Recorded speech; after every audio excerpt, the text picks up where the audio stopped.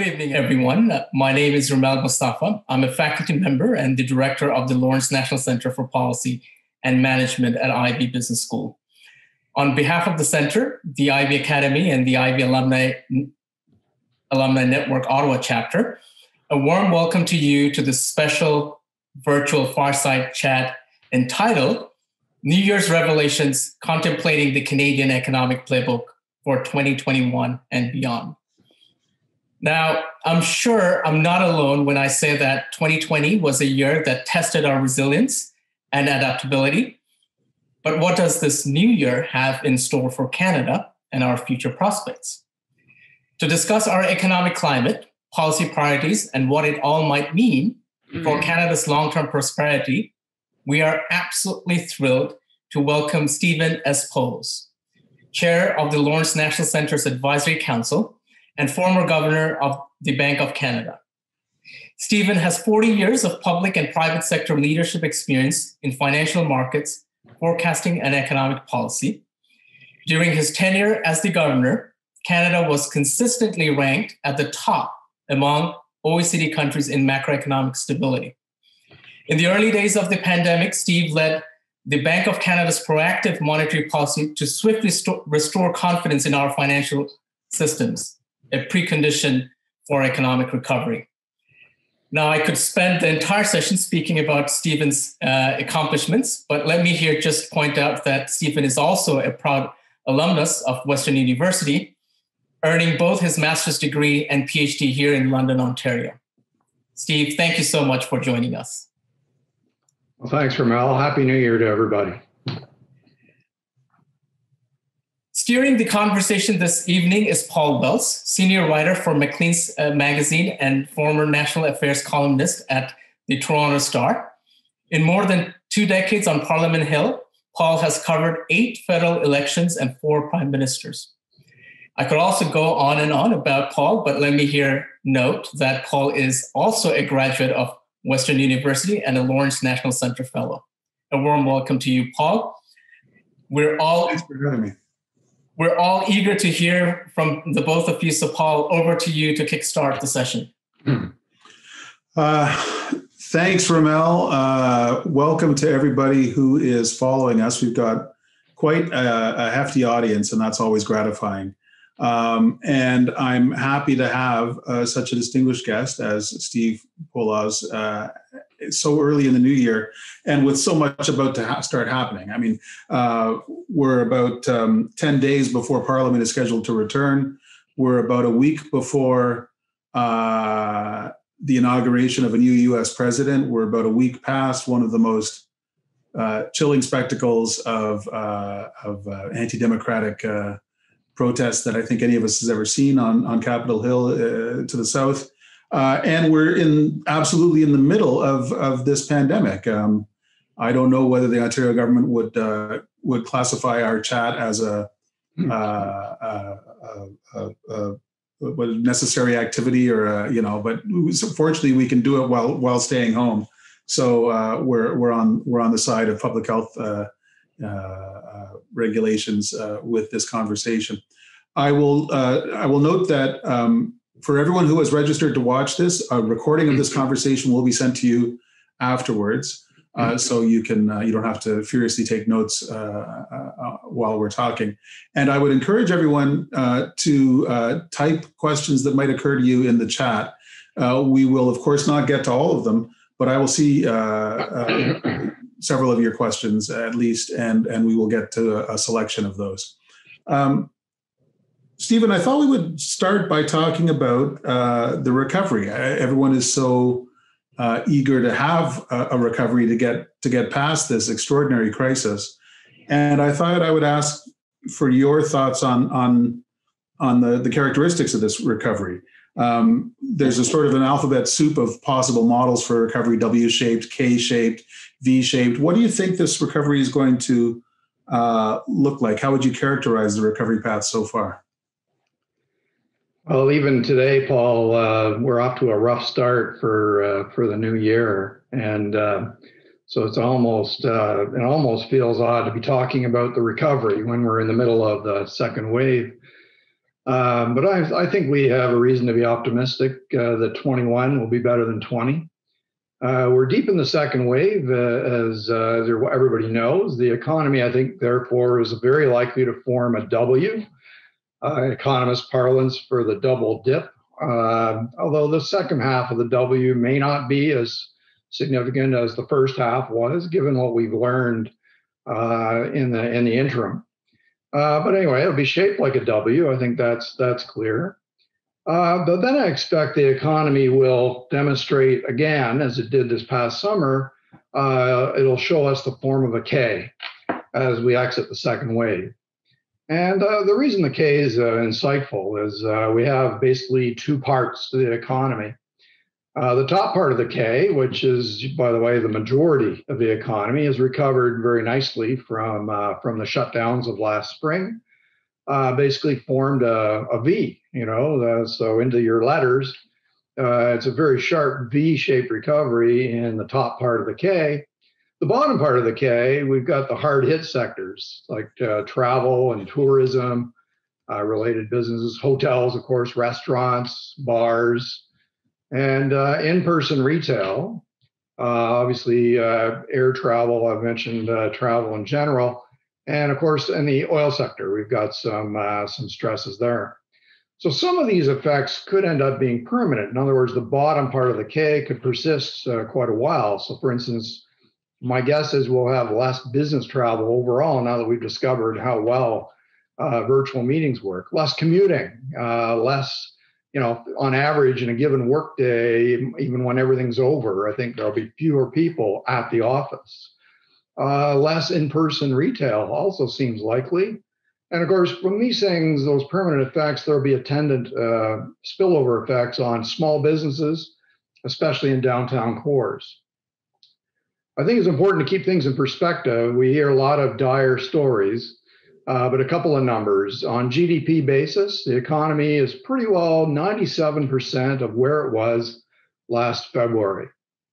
That's pretty much of a recovery, isn't it? The jobs, if we measure by jobs, same thing. We're about 3 percentage points short of the number of jobs that we had last February.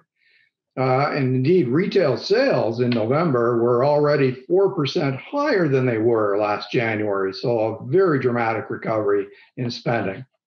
So it may look like a recession on paper and to economists, but actually it's quite different from that. It's important for us to understand the differences.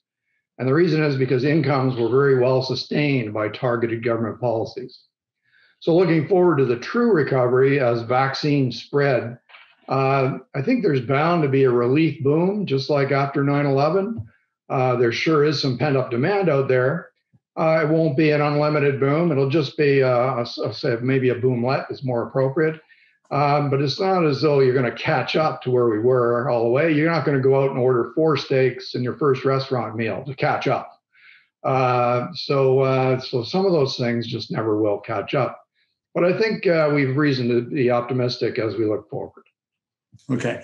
When you talk about the K-shaped recovery and essentially the in-person economy of travel and tourism and show business, nightlife, things like that, is the recovery there simply going to be a little delayed, basically until people feel safe being out among others, or are you really talking about lasting effects that part of the economy is unlikely to bounce back at least by itself? Well, it's important to start the answer to that with being honest. We really don't know. At this time of year, especially, people hope the economists will look into their crystal ball and give them the answer. By the way, I do have a crystal ball right here. Okay, I'm looking at it right now. But importantly, I do think that there's enough evidence around us now that some of those things will be permanent. I think permanently work arrangements will change permanently. That doesn't mean you'll never go to the office, but you may be sufficiently flexible that on a given day, let's say for sake of argument, 2/3 as many people go to the office as used to on a given day.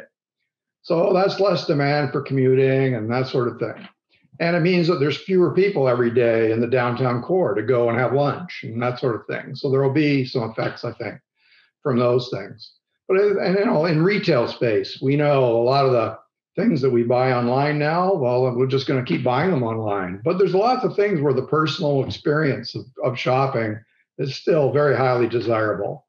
And so none of this, what we see, is permanent, but I think parts of it will be. But I think understanding the K is mainly about understanding that the economy will be on two tracks. When you know, a fast track and a slow or really sluggish track. And when you add it up, it'll look like a slow, jobless recovery overall. But actually, it'll be pretty hot in the top part of the K, and of course, cold in the bottom. And that would help us understand, for example, why the stock market can behave like it is. You know, the median stock has underperformed the indexes. Well, that's because lots of stocks in the bottom part of the K have been beaten up, and they've only recovered partially. The techs and the other things that are guaranteed to benefit from this new world have boomed. You know, you can see it in the housing market. The housing market is primarily being driven by low interest rates. There's also some pent-up demand. But mainly what we've got is a good, strong baseline immigration rate, which keeps adding to demand every year. And municipalities really aren't permitting enough new housing to accommodate that. So I think the housing market is well supported. And I probably should mention one other thing, Paul, and that is that throughout this, our banks have done a lot to help people manage the stresses associated with the pandemic. And so, you know, you could have predicted some major damage to the housing market if people lost their jobs and had to, after a couple of months, had to sell their house. I think there's been very little of that, and that's because of the flexibility that the system permitted. And so for that reason, plus the upside on housing, we've got a pretty solid situation. Okay. How about inflation? I know, you know, 10 months ago when we were just beginning to track the parameters of this particular mess we were all in, there was talk about the possibility of deflation. And now it looks like there are some drivers of inflation appearing in the market. What do you think is going to happen on that front? Well, this is a hard question because we're not really sure how the macro economy is going to sort itself out. For sure, whenever there's a major contraction in the economy, like we had last spring, I mean, GDP measured on the monthly basis ended up falling by 19% during March, April. That's a pretty big decline in the economy. Thing is, it came back, as I said before, it's already back to like 97% of where it started. But at the time, it looked so big and you didn't know how things were going to turn out, that the first fear that goes through the marketplace is falling inflation. And since inflation was already fairly low, like it was around 2%, but that just means you could enter a deflationary episode if it lasted a long time. At the time, we were getting all those articles about how it's the worst contraction since the Great Depression, which is a really false comparison, but that's the sort of thing that adds to that fear because, of course, we had a big deflation during the Great Depression.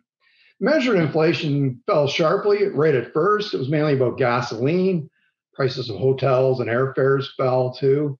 But I like to look at the Bank of Canada's core measures. They're sort of 1.5 to 1.9%, so not that much below 2. I think as we go forward, it's a question of demand versus supply. We know demand is a little below where it was. Supply is probably adjusting every time a firm decides they're going to exit. That reduces supply. But I think the point is it's not our typical situation of excess supply because the well-targeted fiscal policies are supplementing incomes at a time when demand would be really low because you've lost your job. I think the market, what's interests me more is the longer-term outlook in inflation and whether that could be an uptick in inflation, longer term. And that's usually about the combination between high government debt and the temptation to somehow, inflate that debt away. In a global context, there may be countries that think that way. And there's lots of what we call opportunistic politics going around that could interfere with central banks. And also, as you mentioned, some cost push inflation effects. Things like deglobalization, right? Boost prices at the same time as reducing employment growth. So you kind of get a stagflation effect from deglobalization. So all those things kind of combined means that, Personally, I think the most likely outcome is we're just going to get inflation to go back to around 2%. And it won't be that long before it is. But the risks of a global inflation outbreak farther down the road are higher than we've seen in the last 30 years, given this unusual starting point and the confluence of debt and politics. Okay. While I'm on it, I see one interesting question in the chat, which is, how robust is that rosy top leg of the K? Is that a real economy, or is it a small number of essentially tech firms that are making such a fantastic killing that it looks like a whole sector of the economy when it really isn't? Yeah. So I mean that's somebody who looks often through the lens of the stock market, which I think is a valid interpretation. If you, like I said before, if you look at the median stock, it hasn't done that well. So the market, it could be that the market indexes are not really telling us the macro story, and that's why you think of this disconnect. But I don't think there's a disconnect as long as you understand the K and disentangle the effects in the market. But the GDP number I mentioned, which is most of the way back, that's not just measuring the tech sector; it's measuring everything, and it's across the vast majority of the economy. If we look at jobs, virtually we're something like 600,000 jobs short of where we were. So as I said, about 3%. And it's almost all in that hospitality, in-person sectors that you talked about before, which, by the way, historically are high turnover sectors. So how often you walk down the street and you say, "Oh my gosh, that restaurant is closed. I hadn't been there for a while, but it's closed." And then a couple of weeks later, you go by and what's there but another restaurant? So you kind of get this high turnover in that sector. And some of the people that used to work at that restaurant may end up working at it again, even though it's a different restaurant. So my sense is that those kinds of areas will bounce back when the time is right. But that doesn't minimize the amount of pain that's going on now, when we're still in the shutdowns. Another issue that's attracting a lot of attention, of course, is mounting fiscal debt. The extraordinary amount of spending that governments, and especially the federal government, have engaged in. Total federal spending doubled last year. That's never happened outside of wartime.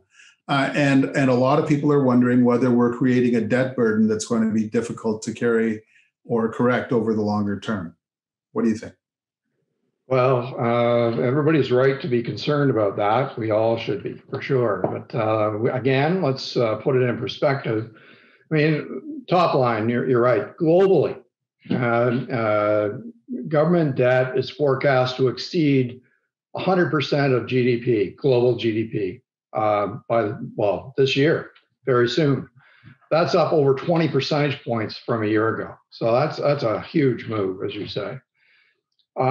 Interestingly, that's the same level of global debt that we had just after World War II. And through the last few months, as I bump into people, not many people, but usually online like this, I've been asking them, do you remember, like if they're my age or thereabouts, I ask them, do you remember growing up in the 50s and 60s, growing up under the debt burden that our parents left for us after World War II? And I haven't found anybody yet that remembers any discussion about that around the dinner table as they were growing up. And so what happened then? Basically, we grew out of it. We never really paid it back per se. What happens? The economy got way bigger, so it didn't matter in terms of the stock of debt anymore. Here in Canada, we have a better situation than the global one, but it's important for us to combine provincial and federal debt together. In that case, it's a little less comforting perhaps than it is just if you look at the federal level. But the main thing is that we have really low interest rates. Debt service today as a share of GDP is about a fifth of what it was in the mid-1990s when we last had some tensions around debt and our fiscal situation here in Canada. And the actual formal criterion for this is that economic growth needs to exceed the rate of interest. In order to then, what that means is if economic growth is faster than the rate of interest, then the base that you're taxing keeps growing faster than your interest payments. And so gradually your debt declines as a share of GDP and your ability to finance it. And so you ask yourself, can we get, so right now, let's say interest rates, are pretty low, but say they got to be 2% on a bond yield. We can have 2% inflation, of course. And so if we had 1% real growth, we'd be eroding the stock of debt relative to our economy. And that doesn't sound very hard to do, does it? I mean, really. In fact, I think we can do far better than that. We can't take it for granted. So I think we should be doing everything we can to boost the growth trend line so that we can grow out from under this debt burden faster. But I think it's conceivable that we could do it all without actually raising taxes per se. You just focus on policies that add to growth. I mean, my favorites are things like universal daycare, which would increase labor force participation by women, and trade liberalization between the provinces, which is a well-established empirical result that costs us money every day. Fixing a couple of things like that could add, 0.4, 0.5 percentage points onto growth every year. And that's free money that we might as well have to help us pay our debt. It's interesting.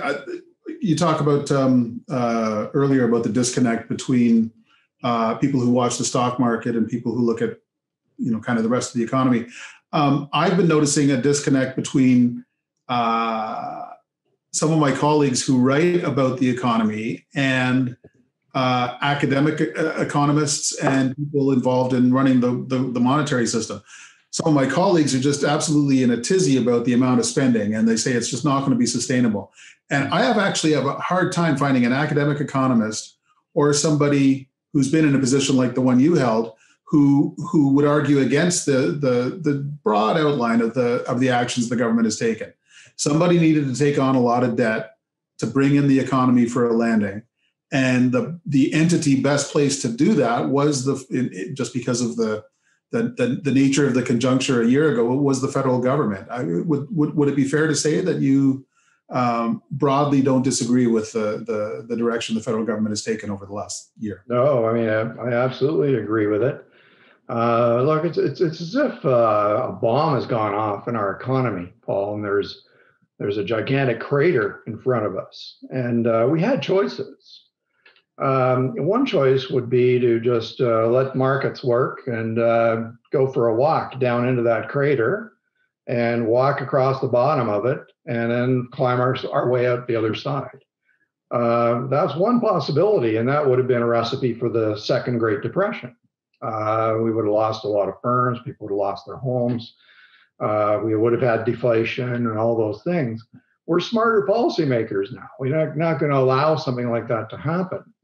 And so I think the notional thing that's going on is filling that crater up with money so that we can row our boats across it.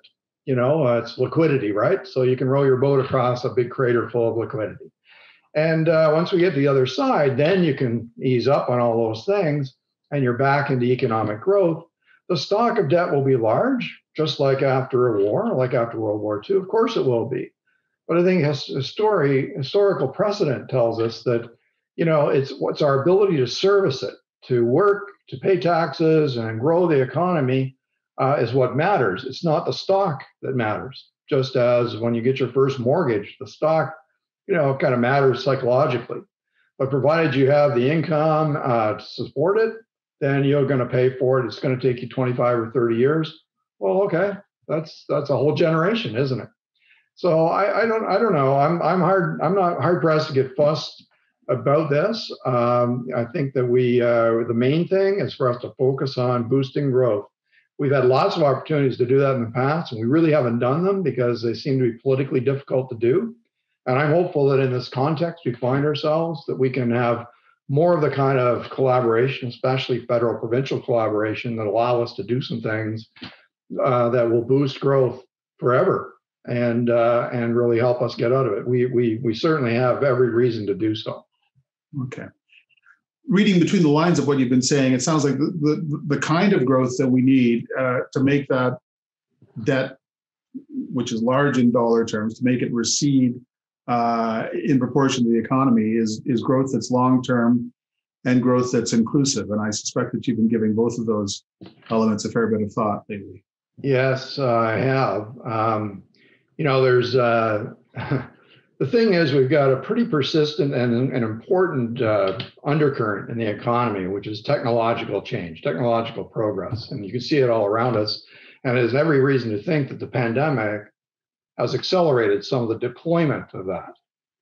Arnold Harberger, some years ago, I guess it must be about 20 years ago, gave this fantastic talk where he talked about the benefits to society of technological progress.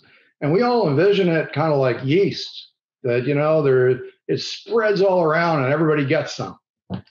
But in fact, technological progress creates these benefits that pop up more like mushrooms.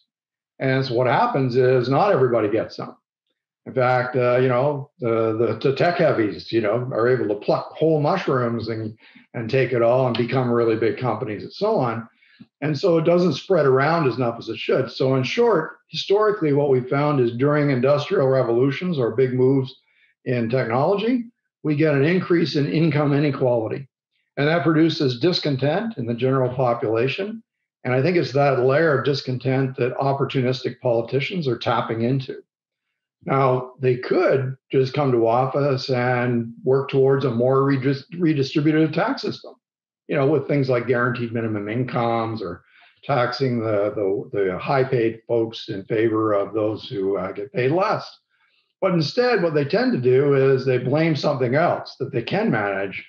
Doing something on income redistribution is politically hard. It's easier to bash China or disrupt international trade, which is total nonsense. The point is, though, that unless we do a better job of making growth inclusive, we're going to continue to experience these kind of unusual political volatility in our business environment, and that's not good for growth in any way, shape, or form. So let's take a few minutes now to focus on these notions of long-term and inclusive growth. As we do that, it's clear that Canada has some really strong structural advantages. A decent fiscal picture, institutional stability, which, especially after the last week, is looking like just a heck of an advantage. But Canada also has some weak spots that could stand some work. How would you map those strengths and those weaknesses?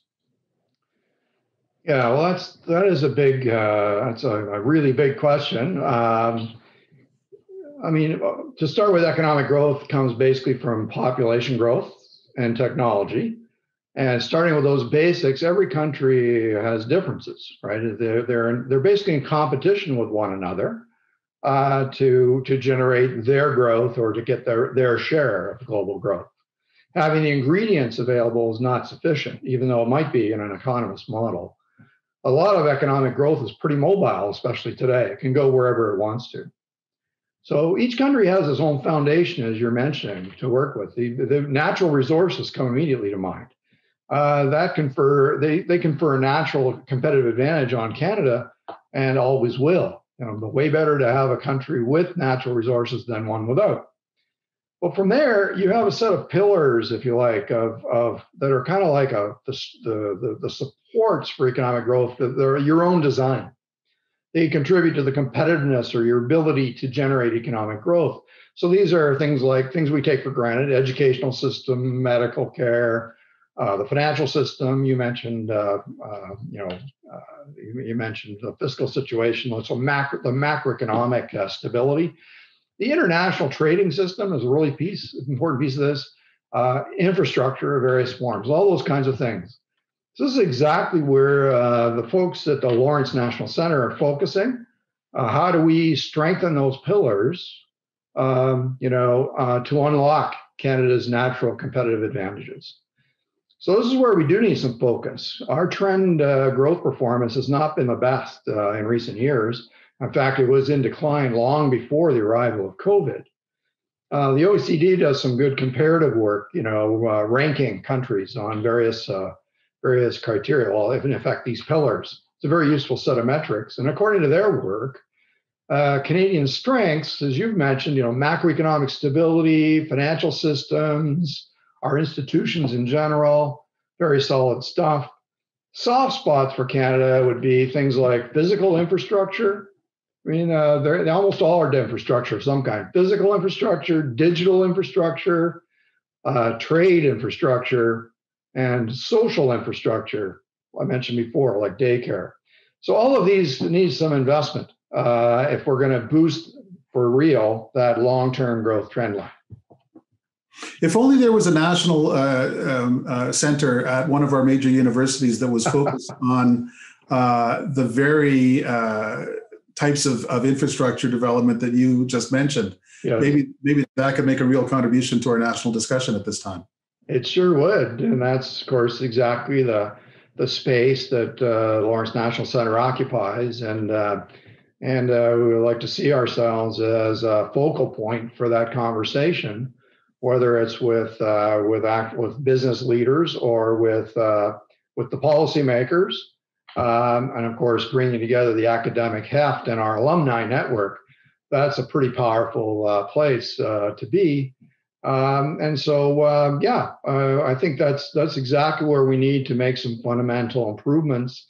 And now, of course, upcoming in the next little while, they'll be developing the next budget. The federal government, Parliament will be back in a couple of weeks, and they'll be busy at work on a budget. And the main focal point will be, what are we going to do to kickstart the economy as we exit the pandemic? And not kickstart in a quick growth kind of context, but in boosting the growth trend line, as I'm saying. So it's a good opportunity. It's a good time for folks to have input into that conversation. Now, you mentioned physical infrastructure, which is pretty easy to grasp conceptually, roads and bridges and ports and so on. But you also mentioned trade infrastructure and digital infrastructure. Right. Could you give us a kind of a fuller understanding of what that entails? Right. What Canada's strengths and weaknesses on digital infrastructure and trade infrastructure might be, and what some strategies for picking up our game might be in those areas? Sure. I can just, kind of tip of the iceberg kind of thing. And, there's some material on the Lawrence National Center's website that people could look at. Digital infrastructure is high on the list of needs. It comes out we come out ranking pretty low in the OECD ranking. Digitalization is almost, think of it like a computer. It's a general purpose technology that will apply almost everywhere in the economy, and it's so obviously productivity enhancing. But importantly, we've been trailing not just in the development of a digital strategy or digital infrastructure, but also its use. So we invest way less in technology per job than the Americans do, for example. Our cities use less smart infrastructure. There's incredible advances going on in there, like in terms of electricity, lighting, water treatment, sewage treatment. All these things can be designed to be smart, save money, all kinds of, and be better in the end. And the use of digital tools is heavily affected by location in Canada and by income. So it's not just about connectivity, which is the first thing we think of. Oh, we need, more availability of the high-speed internet. That's really important. It's table stakes. But we also need to be encouraging the development of applications. And then, of course, on the end user side, the adoption of digitalization. On the trade side, also pretty high on the list. It's a hot button issue right now because, of course, for the last few years, the last almost exactly 4 years, we've been in sort of trade battles, if you like. And the tensions have risen between the U.S. and China, and therefore between us and China. And there you have it. Our two largest trading partners are, there's tensions there. So it just reveals that our trade dependence is so high on those two countries. And we're a natural trader, always have been. We could be a leader in the trade space, but we really aren't. We enter negotiations. Sometimes they take, entire careers to have these conversations. By the way, the very first thing we say when we enter a negotiation about trade is we say, oh, by the way, don't even introduce the topic of supply management systems. We got to keep those. We kind of start with the things we won't do as opposed to the things that we can do. We can't even achieve free trade between provinces. We think that would be worth over $100 billion of free income every single year. I mean, my goodness. Why can't we do these things? That's why we had Confederation, was to establish a free trade zone because the U.S. was cutting us off of trade back then. Surely we can get the same sentiment around the table in the situation we're in. Also should mention things like, well, social infrastructure, this kind of sounds like soft stuff, but it's not. My favorite example is daycare. What Quebec did for daycare system, I think, is replicable across Canada with the right collaboration, federal, provincially. And that is one of the key reasons why Quebec has the best fiscal situation across all the provinces, because of higher labor force participation.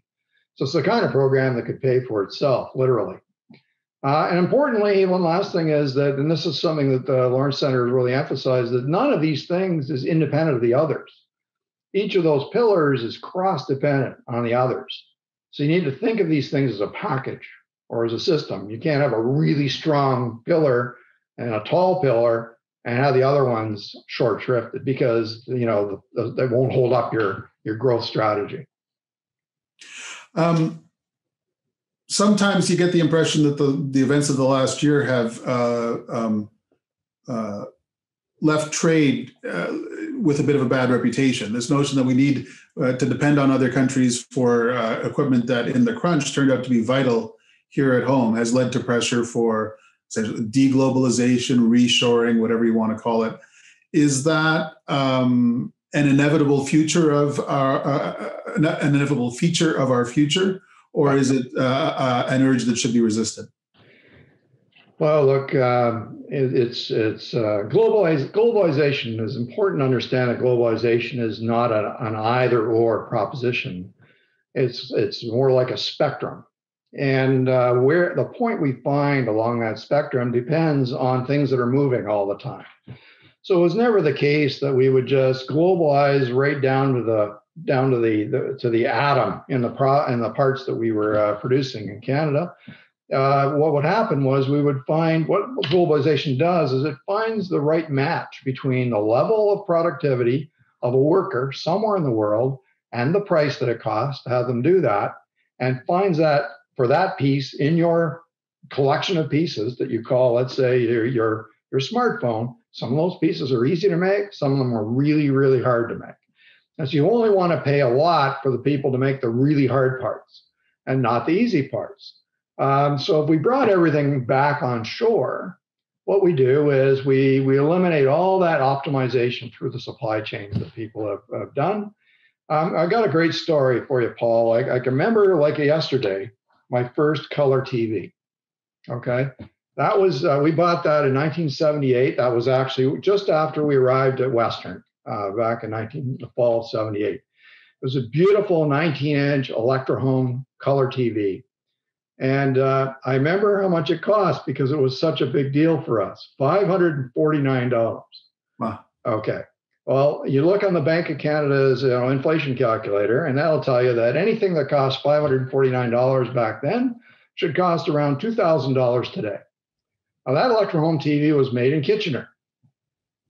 Okay, in Kitchener, and it was made mostly from, by then, Japanese parts, JVC parts. But anyway, they used to make the tubes and everything in Kitchener. So anyway, today for $549, I can buy like a 60-inch TV, that I can carry in one hand. It's so, light and thin and everything like this. Do we really want to reshore a business like that? Bring it back to Kitchener so that everybody has to pay $2,000 for a TV. When people pay $550 for a TV, that leaves $1,500 other for them to spend on all the other things that they want to buy. They have more income, more ability to spend. Well, this is exactly what Trump did with kitchen appliances. He tried to reshore kitchen appliances. And the math on that is it added like $900 per year to every American family's budget. Not their spending power, but cost. And so, maybe it created a few more jobs, but they were very, very expensive jobs from the general population's point of view. The point is, in trade allows you to focus on what you do best, you maximize it, and then you buy the rest. And that's what trade is. It's a tool to grow a sustainable business, and we've lost sight of that. If you forced me to reshore my business today, I think what I would do is just buy a bunch of robots, and I would make the product with robots. Okay, so I probably wouldn't create any jobs. People forget the head office jobs are the best paid jobs anyway, and that's why you want the company to be present. And the designers and the chief economist job, the engineers, they're in head office. And then you have some of these manufacturing jobs that are somewhere else. Now, I know it makes it for adjustment problems for people in the manufacturing sector. I understand all that, but that progress means that we basically have a K all the time. Some people in the bottom part of the K, and that allows the top part of the K to grow faster. While we're talking about trade, we might as well mention the elephant in the room, or the elephant that's leaving the room, which is the GOP president who's about to depart and the Democratic president who's about to arrive. How much of what we're talking about will be affected by the policies of the incoming Biden administration on trade versus protectionism, on relations with China, and on human capital? Because I think Canadian firms have had a fairly easy time attracting talent to the extent that American firms have been a little less attractive lately. Is that going to change? Yeah. Well, those are all great questions and very speculative. I don't have an authoritative answer for those, Paul, but let's at least think about the ingredients that would go in to thinking about that. Certainly, I think an important drag on business investment here in Canada for the last 4 years has been the uncertainty about the future that people have faced. I mean, right from the get-go, NAFTA was going to get torn up, and we got into NAFTA negotiations, and nobody knew how it was going to turn out. Imagine if your business relies on NAFTA. What that does to you. It means you're not going to make another investment until you have clarity. Or if you do, what a lot of people did was they thought, I better hedge my bets, and I'm not going to grow my factory here in Canada. I'm going to grow my factory in the United States so that I can show that president that I've got an American operation too. So I'm not going to run afoul and have tweets written about my company. So that's a very distortionary thing and very much uncertainty. So I expect there to be far less uncertainty of that type. Okay, for starters. So I think that's an important positive.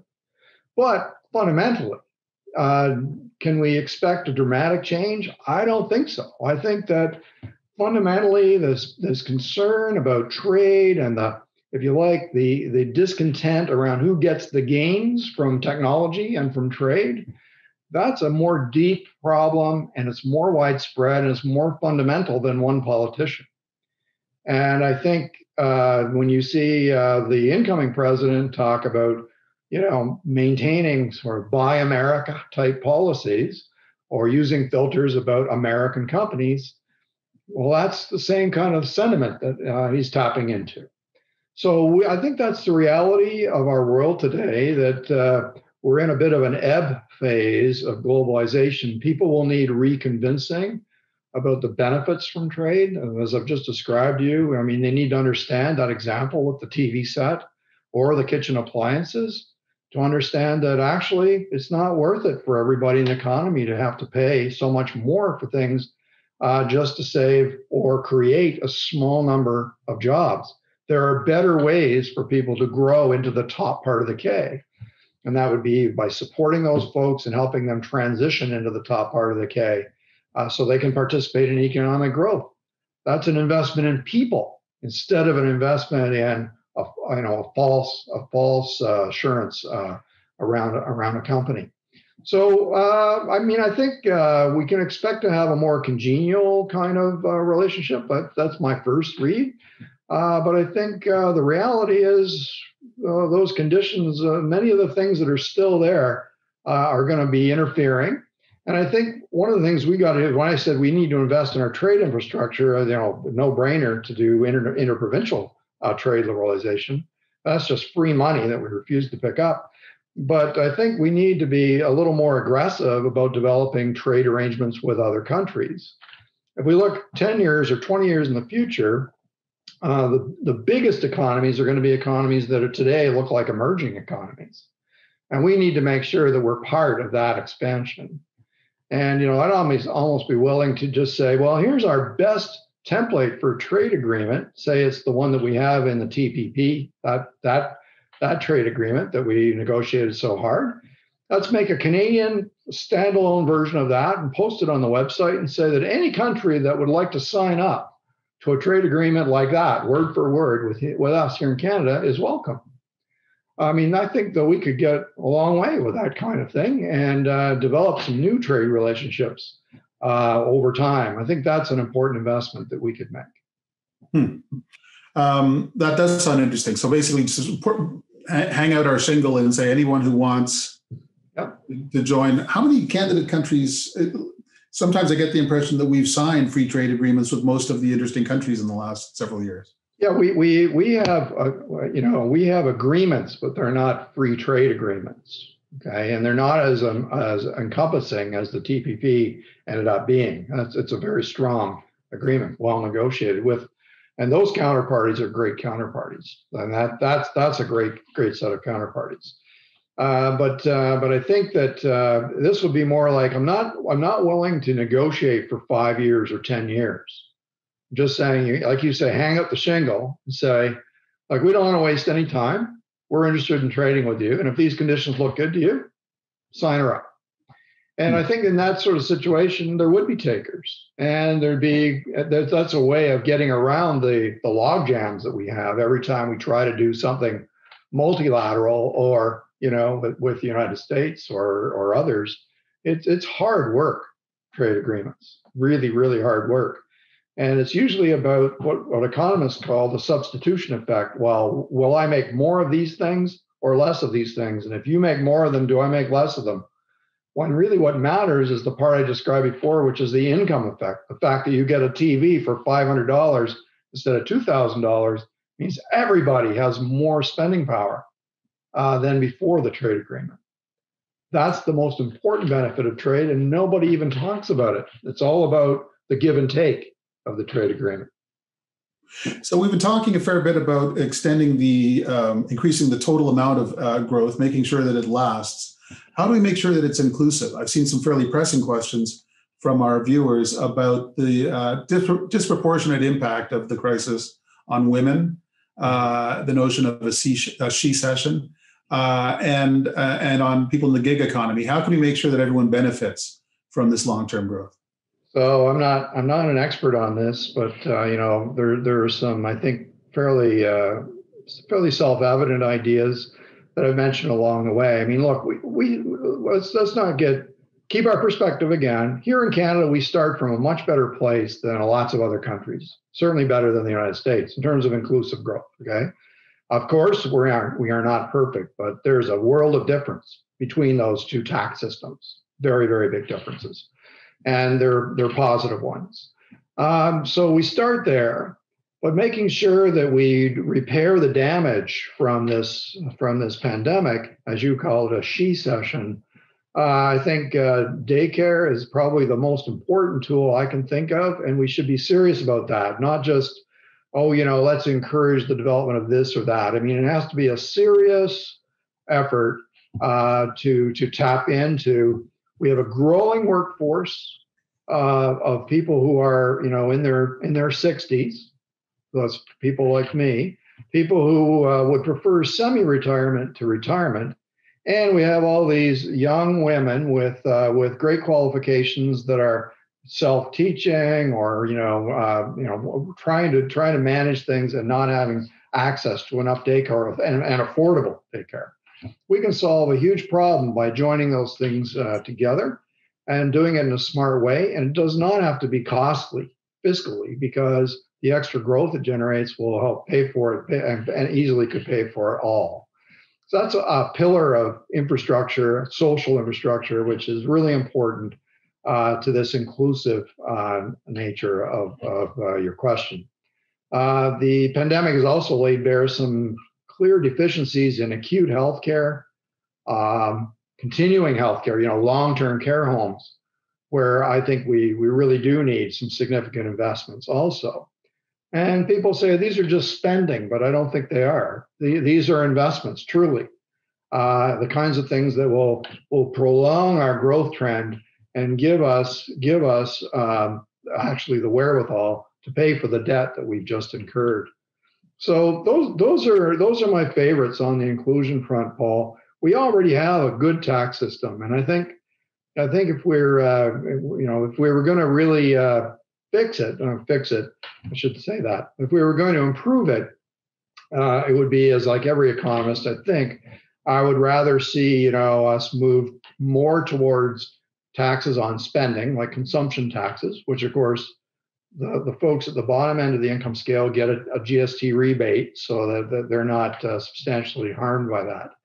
But increase our taxes on spending and reduce our taxes on income and on work in general. Down in New Zealand, they did that about 30 years ago, and we always admire how the New Zealand economy recovers, how it grows. It's because of a really good tax reform they did 30 years ago.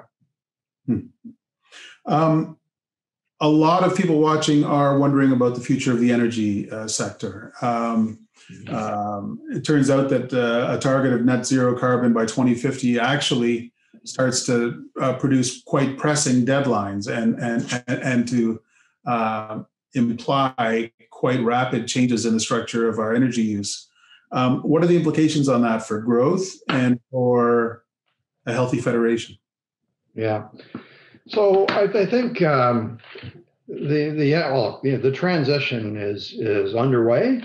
That's absolutely right, and probably some more things will be done to make sure that it progresses in a steady way. But I think we need to bear in mind that the demand for energy, let's just not talk about what type, but the demand for energy is a really big number. We use it every day, all day, every day. And we hardly think about where it comes from, except when we drive our car, we stop at a gas station, and of course we know where that comes from. And so we immediately think of electric cars. That sounds like a great idea, because that would mean I would not be polluting while I drove. Well, the demand for energy is not going to go down. It's going to continue to grow, and it's going to grow globally faster than it grows here in Canada, of course. And so my sense of it is that, yes, alternative sources of energy are going to grow as a share of the total by handling the growth at the top. But fossil fuel energy is going to continue to be the most important base of our energy needs until a long time from now, even if we do the 2050 targets. What that tells you is that we'll be deploying all sorts of technology to manage the emissions that are created by that. And globally, just the switch from coal to natural gas can make an enormous difference to all that. We would have such a different outlook on that. And we would not be thinking about this deadline in the way you are. So I, for one, think that Canada's base, its energy supply, is going to continue to be very important for the world for as long as I can see ahead. But it will be of lesser and lesser importance in the big scheme of things because a lot of the growth will be in alternative forms. That means that we have a base that matters. We need to be smart about it. We need to be the best in the world in terms of producing it emissions-free and managing the downstream emissions as well. And there's all kinds of technological movement there that are going to help us to do that. So I'm quite optimistic on the energy sector in Canada. And I think, if anybody's watched Star Trek, you know that there's all kinds of stuff on Star Trek that's made out of plastic. And I mean, you got to know that that's coming from the oil sands. They're not dilithium crystals. And Lord knows there's always going to be a new Star Trek series. So I certainly hope so, Paul. That's a growth industry. There's a question about opening up sectors of the economy to competition. in banking with open finance or by relaxing the oligopolies in airlines and telecoms. I have to admit that's as a longtime employee of one of the big oligopolies in telecoms, this is a question that's dear to my heart. Is there room to unleash some competitive pressures in those sectors? Well, there may be. I mean, it all sounds good in theory, but we often forget just how small a place Canada really is in that big scheme of things. It's the kind of business where scale matters a great deal. Certainly in financial services and in telecommunication services and many other digital services.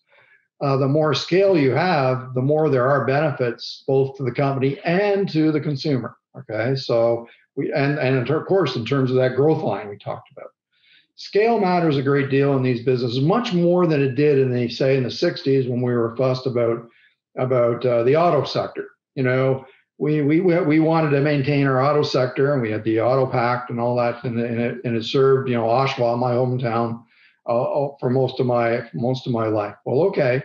That's a whole different kind of business than the kinds you're mentioning now, which economists call natural oligopolies or natural monopolies, because scale makes them work so much better for everybody. And so we want to be careful just about how aggressive we are about these things, because the benefits may become in a sort of a false premise, which is we get a lot of volatility, underperformance, and not as much growth as we hoped. So what we really look for, the usual Canadian solution, is the optimal kind of combination of scale with regulation or guidelines, so that we get sort of a happy medium. We get the benefits of scale, and we still get something out of the competitive side. I mean, these companies still have to compete for capital. So there's an investor mechanism which puts them under pressure if they're not competitive. So it's not as if they don't get competed against. So I don't want to be categorical, Paul, because I'm all for competition. Okay, and I can see in the financial sector, open banking is going to introduce a lot of competitive forces. But in each one of those businesses, people will discover quickly that scale makes it really good. And so it could end up being just, another one of those things that gets folded into the big system. And we feel more secure about it just because it's visible and it's not some no-name competitor. It's a household name. We are getting quite close to the end of this session, but I do see that there have been a fair number of questions about the effects of what we're doing now, which is telecommunicating, yeah, and not having to gather someplace to make stuff happen. A lot of people are wondering, is that going to have an effect on the real estate market? Is it going to have an effect on public transit? Or is it going to fade away? Once we have the option to be together, are we going to stop doing all this Zoom stuff? Yeah, I think in the last few months, we've all impressed ourselves with how much we're able to get done in this format. But I think we may be losing sight of the fact that a lot of the growth that we were creating were actually synergy growth. They were based on interactions with people. And I think that'll become clearer the longer this goes on, that we're actually lacking in some of the innovation and collaborative parts of businesses. So I think the equilibrium that we see emerge is going to be one where there's more flexibility in work arrangements, but still a need to be getting together in person more frequently than we are in this setting. So that's that. But that just means that in the end, some of what you're seeing today is going to end up being permanent. As I said before, there will be less stress on public transit, public infrastructure, fewer cars going downtown, and so on. I can certainly see that. Less business travel. I mean, would you travel to London every week to negotiate a deal for 4 weeks? Or would you do it this way and then just fly over at the last for the champagne? I mean, you want to be there for that part. So maybe you can cut business travel a fair bit. And so that's something that airlines will have to somehow deal with. And it's going to be a hard adjustment process. So some of it's permanent. I can assure you of that. But I would say, don't forget that the things that we have given up are real. And that will become clear later. And if we don't do them, we won't achieve that growth track that you and I have been talking about mostly here. So the social interaction is an important component of growth. And we've got to remind ourselves of that and make sure that we make it possible for companies to get back onto that track. Okay. We could talk about this stuff all night. It feels like we've been talking about them for a year, but I think we really got under the surface of some of these issues and got to some deeper conversation on that. So I think it's been worth our time. I want to thank you, Stephen Poloz, who is former governor of the Bank of Canada and, more importantly, chair of the Lawrence National Centre's Advisory Council. And I'm Paul Wells. I'm a journalist, and I'm a fellow at the Lawrence National Centre. We very much appreciate everyone sticking around for this conversation. Recording of this session will be emailed to all of you, so you can cherish it always. And thanks for joining us, and good evening, everyone. Thanks, everybody.